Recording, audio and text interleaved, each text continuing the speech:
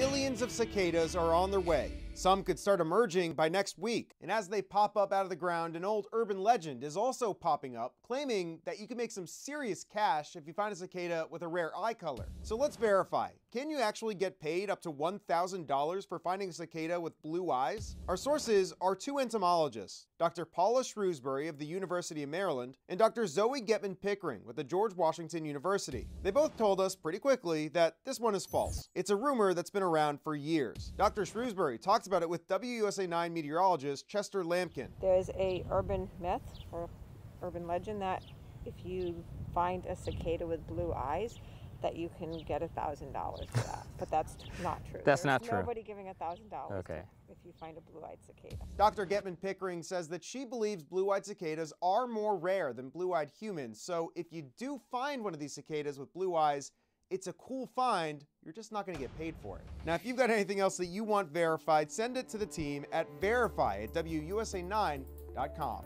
With your Verify, I'm Evan Kozlov.